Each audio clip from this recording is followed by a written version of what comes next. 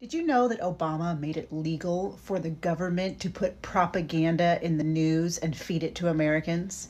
We used to have a propaganda ban in America where the US government was not allowed to feed the American citizens propaganda, and they would have to label if it was something from the government. Obama reversed that in the National Security Defense Act.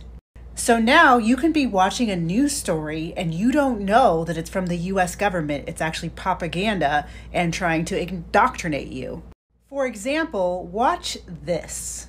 News has become all too common on social media. More alarming, some media outlets publish these same fake stories without checking facts first. The sharing of biased and false news has become all too common on social media. More alarming, some media outlets publish these stories simply aren't true without checking facts first. Unfortunately, some members of the media use their platforms to push their own personal bias and agenda to control exactly what people think. And this is extremely dangerous to our democracy. This is extremely dangerous to our democracy. This is extremely dangerous to our democracy. This is extremely dangerous to our democracy.